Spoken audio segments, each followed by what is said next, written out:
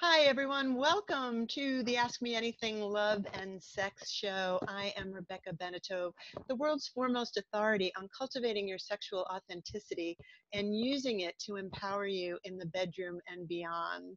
And that is the best job ever, really, helping people claim their arousal and give themselves permission to be who they are in the bedroom. So I feel very gifted and blessed that this is what I'm doing because in my ideal world, all I do is have sex and talk about sex. And I'm going to be joined in that endeavor today, the talking about sex part, by Lee Noto. Lee is a transformational bliss coach. She has a background as an SI, but she has really begun to focus on the integration of your intimate self and your work life so that you can be in bliss, right? And you can find her on leenoto.com, but we've got her here today. So, hi, Lee, welcome to the show. Hi, Rebecca. It's such an honor and a pleasure to be here. Awesome. So, why don't you tell people, if you would, tell me a little bit about how you got, what your path was that led you to where you are now in terms Sure. of bliss and intimacy? Well, like most people, I started with a corporate gig, and I was running in the hamster wheel of hustle for many years until I underwent burnout perpetually. During that time, I was moonlighting as a coach. I was receiving my coaching certification, and I also found myself in a really intensive 2 year hands-on tantra apprenticeship. So I had the corporate by day, the tantra by night, and it was a really interesting mix of these two seemingly disparate worlds. And I saw where there could be a lot of crossover in terms of principles and beliefs. And as I was receiving my coaching certification, I thought, wow, it, coaching and the work around sex and intimacy have got to be integrated because there are so many gaps that exist for nearly all of us around our education, our perspective, and how we view ourselves. And so that started me on the journey into coaching more specifically around sex and intimacy. And over the past couple of years, I've expanded that to um, help ambitious, mission driven women transition from burnout to bliss with the integration of who they are as sexual beings as well. Mm-hmm. So, what are some of the components that help them make that transition? Well, really, I tell people that there's only one thing that we get to focus on, and that is our relationship to self. It seems as if there are a million things happening up here with family and work and, all of the other relationships in our lives. And in truth, if we really got to the core and looked at that relationship to self, everything else would fall into place as it's supposed to, or as it's meant to. And so, a lot of the work that I do with folks now is looking at what beliefs and identity we hold for ourselves, because that is what drives our habits and behaviors. And so, if we can get to the core of what's subconsciously driving the ship, then we Mm. can start to look at everything that's manifesting in the outside world. So, a lot of it is through things like affirmations and hypnosis, as well as other techniques that start to create that fundamental shift. Hmm. Yeah, I do something called access consciousness, which is Mm, similar. The idea is like to bring up these limiting beliefs that are actually subconsciously running the show and then clear them and using energetic processes that just sometimes we don't yes. even have to know what it is in order to clear it. Like I find a lot of people get caught up in the why. If I can just figure out Mm-hmm. why I'm like this, I can fix myself and then Right. I'll be better. And you can just do that forever and ever. Right. Yeah. So also this idea of there's something wrong with me, Mm-hmm. I find really so pervasive. And what are your thoughts on that when someone finds themselves plagued with self-doubt? I mean, it's rampant. It's really insidious, and I think there is not a person that has not ailed. Hmm. And it is the human condition. So no matter where you're from, what you look like, what your sexual orientation is, I think we all at one point or another have had the not enough syndrome. And most of us continue to carry that with us. And so, that is I think the one thing, again, I'm all for efficiency and effectiveness here. The one thing that if we could start to affirm any belief that would radically shift so many other things in our lives, it is, I am already whole and complete as I am. Mm-hmm. And I tell you, I've got to remind myself of that all the time. In fact, I have a tattoo on my index finger that says, I am enough. Mm-hmm. And so it's like I'm subliminally messaging myself all the time. And it's something that's, easy to forget and leave behind with all of the social influences around us. And again, it's the one thing that if we come back to that, that is our home, our core, who we are. And that is the one thing, the one belief that holding that for ourselves will really move the needle everywhere else. Mm-hmm. Yeah. I mean, what I observe is that so many people tend to go out looking for, if I can get into a relationship, if I can get someone else to love me, that will prove that I am lovable and valid. Unfortunately, the counter is true, that if it's not going well, you think you're not valid. And I am fond of telling people, become the lover you're looking for. Like, we really need to get to a place where we already know that we're lovable. Yes, that's so true, and that was what allowed me to manifest my partner. But we do kind of have it backwards, as you say, because we're waiting to see something before we believe it. Yet, how it works in truth is we believe it first, and then it appears in our physical world outside of us. Yeah. Well, my ears really perked up when you said, "This is how I manifested my partner," because I know a lot of Yes. people are in that position of wanting. So, would you be willing to share some of how you did that? Yeah, absolutely, absolutely. So, I was in my younger dating career, if you will, a series of serial monogamy relationships, and then at one point was like, all right, screw this, I'm gonna be free, or this concept of freedom that I had held. And living as a younger person in New York City, dating is a beast. There's the dating apps, there's the quick transactional feel of things, and so I was on a few dating apps for some time and had met some nice guys, some quality humans. Mm-hmm. And but throughout that whole time, I knew that there was something more. There was, and I couldn't quite put my finger on it. I would journal about it. I would imagine this man, and I would start to get really clear per the feedback of many of my friends who have created the relationships of their dreams. And so I would journal, I'd get clear. There were nights where I could almost like feel this other person. Mm-hmm. And, many moments where I thought, all right, dude, when is this guy coming? Like I'm doing all the things. And I'll share a really intimate story because I know that's so welcome here. There was one day when I was in self pleasure, and I looked down and I was like, oh my goodness, I'm so turned on by myself. And I thought, well, is this a matter of my physicality? And I said, no.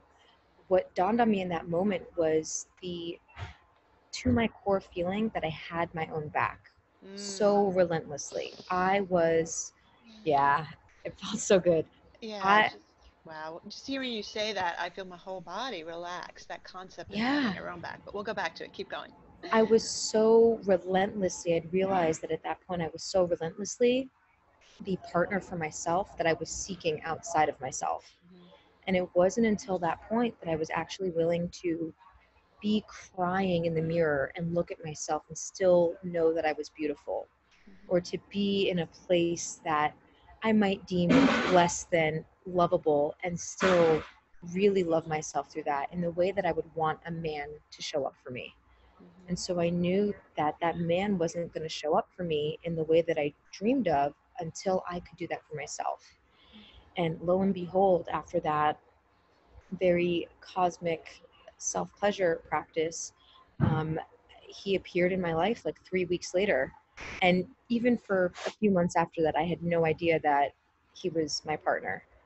It Mm. was completely platonic, and I was still going on failed dating app date after the next until until it finally dawned on me.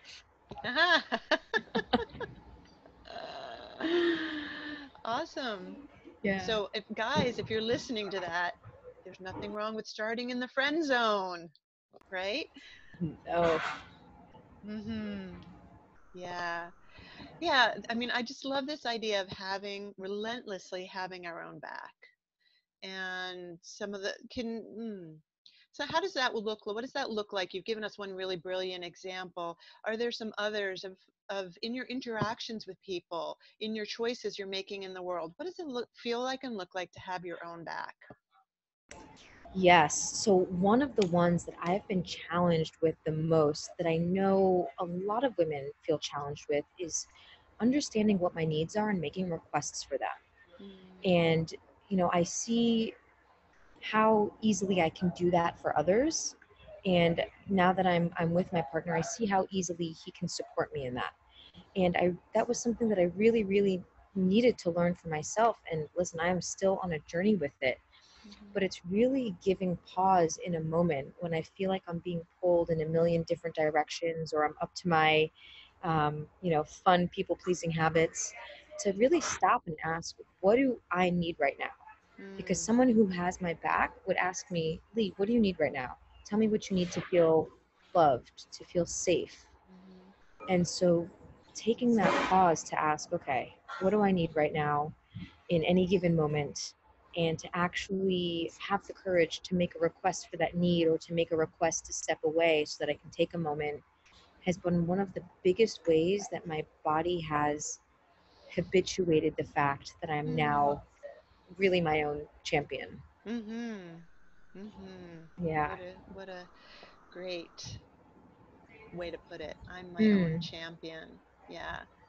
And Yeah. I mean, I'm so focused on what you're saying, and I can hear the hubbub in the background. And isn't that a great metaphor for life, right? Life is filled with dishes crashing, cars Yes. needing fixing, like stuff happening. And for me, part of having my own back is being willing to hold the energy of who I want to be and how I want to feel, regardless of whatever else is going around on. Cool, right? That we can just be here with each other. Mm. Um, I took a course once, this is totally off topic, but a communication course where one of the exercises was that you had to have a conversation, you had to do an exercise, and the teachers were all around trying to distract you. And they would do crazy things like put whipped cream on your head and tickle you with a feather. And you got to really see that actually attention is a choice. We can choose to be distracted by everything going on around us, or we can choose to be right here, right now. Um, Total aside. Yes, that's such a relevant and great story. Yeah, but I think it's also, it does tie into what you were just saying. Like, we can have our back no matter what else is going on. One of the challenges I notice has been coming up for me is that when I relentlessly choose for me, other people don't always like it. And I have to be willing to let them not like it, which really goes up against my people pleasing souls. Like, I'm somewhat good at asking for what I want. I'm good at knowing what that is, and I'll even speak it. But then I really want you to take it and be happy about it. Oh, yes, that I resonate with what you're saying, and it's definitely pushed up against my comfort zone with family in particular. Hmm. Yeah. Beautiful. Cool. So, what else do you have to say about getting to bliss from burnout? And let's talk about it. Let's be specific. Burnout in the dating game. Oh my gosh. Well, I feel Mm, like I feel like I rather recently came from that world. And I was talking to my mom about this. I was like, man, dating can really take a lot out of you. This mm-hmm. serial dating game, especially here in New York City, where there is so much happening. And with the attention span of this generation on online dating apps and technology, it's almost as if, we've got the attention span of goldfish, and we're going from one date to the next. And what I have experienced, interestingly enough, both in myself and in men that I've dated, is that they're we're almost always looking for the next best thing. We're never quite satisfied. Our hunger is Mm, never quite satiated. And so we're always hedging our bets, trying to have a pool of people in our Rolodex, so to speak, of options. You know, if so and so Mm, didn't answer, let me text this other person, or let me see what this person's doing tonight. And it can really create a lot of burnout. And I tell you what, it was exhausting for me to share my story over and over and over again when uh, the relational aspect of it with some of these men wasn't quite sticking. You mhm, know, it always felt as if there was, I guess, something missing. And so I've seen a lot of burnout with people dating, especially here in New York. And I hear that it's not quite as much of an epidemic in other places, but it definitely, you know, I've seen people look for the next best thing. mhm. So is there a bottom line something that people can do when they notice they're burnt out, they just want to walk away from it to make the experience more pleasurable, perhaps? Yes, that's a great question. You know, what I would do when I was in that place, because I've gone through cycles of serial dating, cycles of celibacy, is I would simply take a step back. I Mhm. would take a bit of a step back and reconnect with myself, Yeah. reconnect with my needs and my desires. And if at that point, you know, a suitable suitor happened to pop across my screen or in line behind me somewhere, then I would definitely entertain it. Um, but the signs that I was getting during that time was that it was time for me to take pause and reassess what feels really important for me and where do I want to be putting my time, focus, and energy. Right on. Yeah. I mean, one of the questions I love is asking myself, am I doing this from necessity or choice? Am I doing this because I'm bored and incomplete unless I meet someone? Or am I doing it because I'm choosing it? It feels like it'll be fun, it'll be a contribution.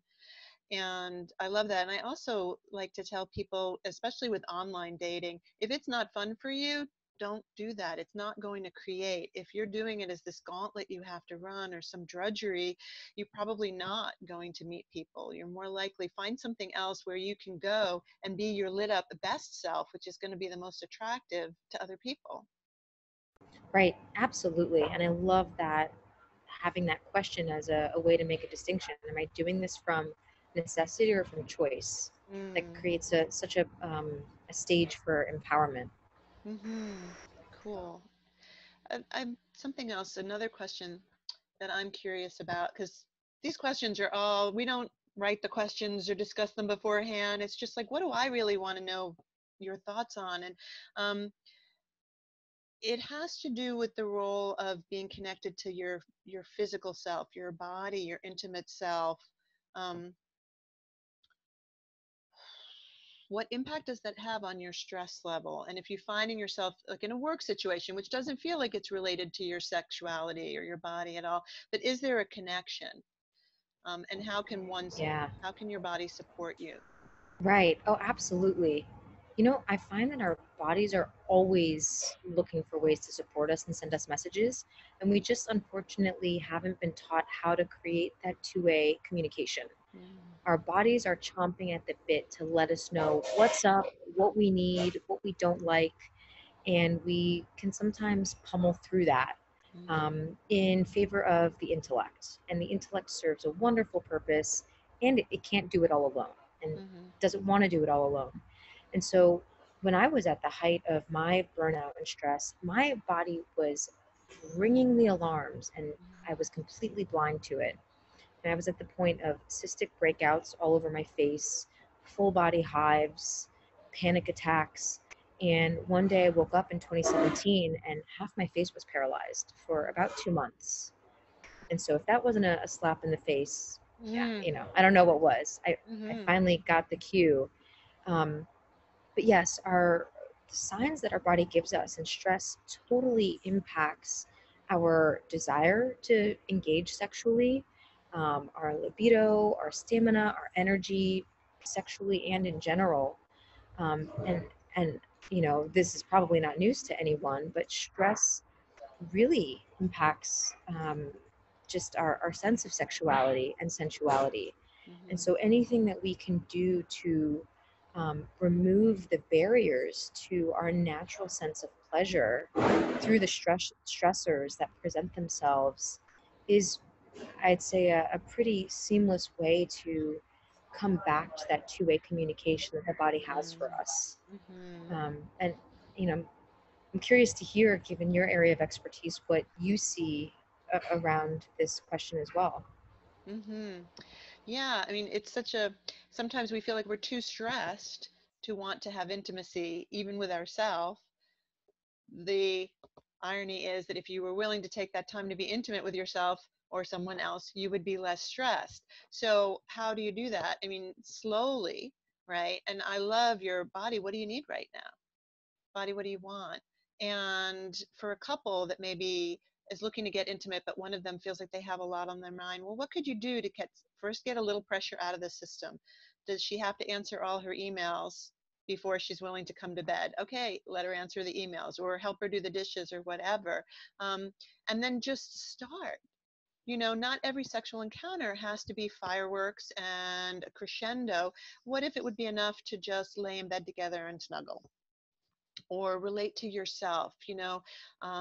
One thing I like to give to clients is to give yourself, just moisturize from your toes to your head while looking in the mirror and just really being with your body. And because Yes, after being ignored for a long time, our bodies aren't really sure we're going to listen. And we have right. to build that trust and that connection by continuously, like you said, coming back to what does my body need? And Hmm. yeah, your boss might be saying, I need this by such and such deadline. Okay, great. If you went outside for 5 minutes and put your feet in the grass and got a little fresh air, would you come back and be that much more productive and do your work that much more quickly? Right. And, I love that you gave that metaphor because it's a great illustration of how quick and easy it can be. It Mm-hmm. doesn't have, we don't have to go away on a vacation to Europe for 2 weeks to reset. I mean, it's lovely. Yeah, not that I Um, wouldn't, universe. I'm right, ready. exactly. And everything is available for us right here. And Mm-hmm. that's what I think is the most well kept secret. And secret that's in plain sight is that everything is right here Mm-hmm. already for us. And as Yeah. soon as we step into that and really own that, well, then the world's our oyster. That's freedom. Mm-hmm. Absolutely. It's all right here. I love that. The banquet. And we just have to be willing to see it and choose it.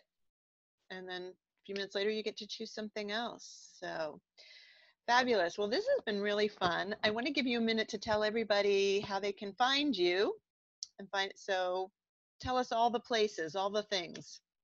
All the places. Okay, great. So it was such a pleasure to be here, Rebecca. Thank you so much for having me on today. Uh-huh. And I really enjoyed our conversation. So for those who are looking to find me, you can find me at leenoto.com. That's leenoto.com. And then I am Lee Noto on both Facebook and LinkedIn. And then at Lee Noto underscore on Instagram. And you can always drop me a line to my email address, hello@leenoto.com. I would There look you forward to hearing. Good, excellent, wonderful. Well, yeah, I've really enjoyed the conversation too. And one of the things that actually I loved is that you wrote to me and said, "Hey, I would love to be on your radio show." Which the radio show is the back episodes are still available on Blog Talk Radio of the Ask Me Anything Love and Sex show, and I did that for a couple of years, and now we've got this new series on video. But one of the things that immediately that telegraphed to me is that you saw your value and you were willing to be visible. Thank you.